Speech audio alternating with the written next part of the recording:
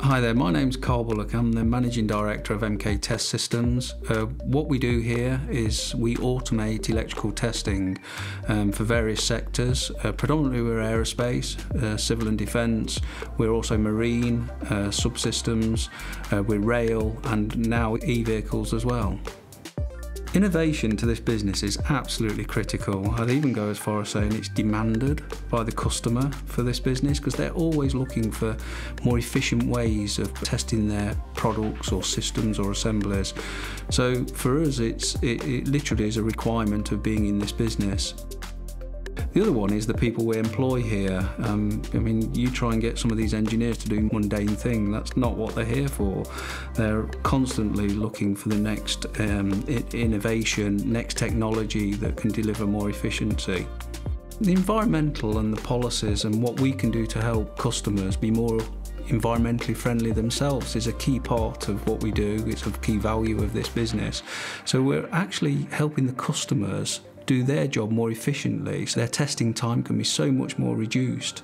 In the rail stock, for example, they used to test the train in something like, I think it was over 12 hours. With our automated testing, they're testing that train in something like 30 minutes now.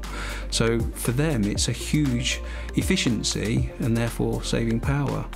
The other thing I think on the environmental side of it is and the reason why it's one of our values is we're not a big power user, we haven't got big capital equipment, but what we do is the basics quite well.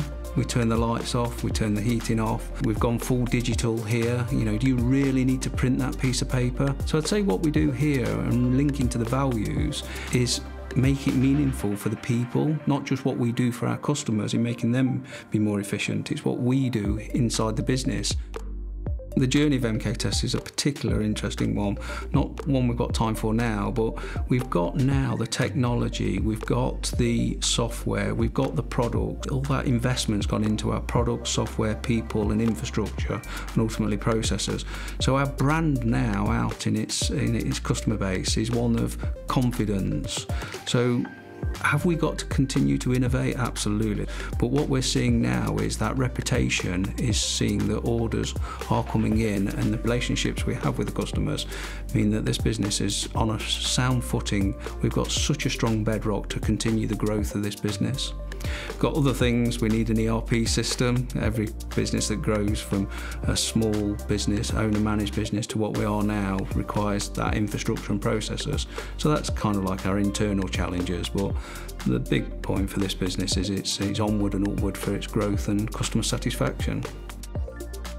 Where do we go for advice or solutions or strategies to get out of the situation? I think the great thing is we look inwardly. I'm really proud of the team we've formed here.